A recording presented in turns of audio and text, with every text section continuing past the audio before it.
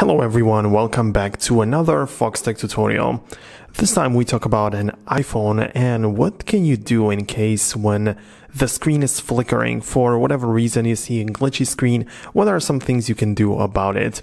Well, in that case, as I said, there are many different causes for this, so it's not possible for me to know exactly what's happening, but I'm gonna give you some tips regardless. First of all, the most basic tip ever is to restart the device, because this is likely always going to help in case it's not something too serious, of course, because restarting the iPhone just resets the OS, and yeah, this can make it work. On the iPhone with the notch, of course, just hold down the power button as well as the volume down button and slide the slider. On an iPhone with the home button, you're going to have to hold down on the power button as well as the home button at the same time to restart it. So that's how you can do it, and you can just start fresh to see if anything has changed.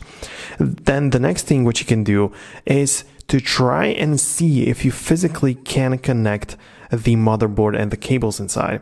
Well, there's the thing. In case something is flickering, chances are that the screen, the actual connection to the screen is not properly connected, to put it this way. So what I've seen people doing is that simply pressing the screen either onto the rest of the phone, onto the panel. So you are supposed to just click it a bit more, perhaps lock the screen so you don't press anything accidentally. And that's how you can make sure if it does work. Just press it a bit more in the upper right side, preferably, because there is where the connection is happening usually. So that's what you can do to press it on to see if you can re-enable the connection there. By the way, guys, make sure to join my 100% free education platform. I just finished the Rush course video editing. You can go ahead and check it out in the classroom section.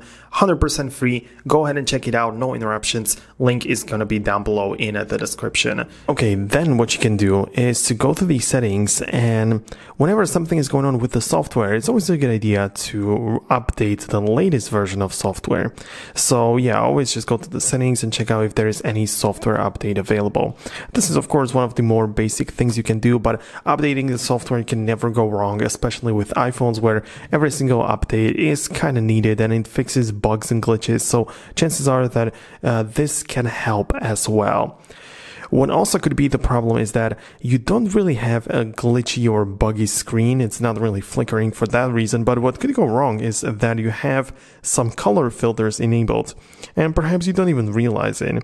So in the settings, in the accessibility, what you have to do is to go to the display section. So you should be able to find it somewhere around in here, display and text size, and there are some color filters available, so you can enable it and see the colors as they are. So in case you have it something like this, you perhaps may see some problems, of course, with the colors and stuff. So just go to this section, delete or remove, turn off the color filters, and this should get your iPhone back to this state. So that's how it works. This is what I wanted to tell you about in this video. I really hope that you found it useful and informative. For more content and videos similar to this one, don't hesitate with subscribing to the YouTube channel, and we can see each other later on in the future. Peace out until then.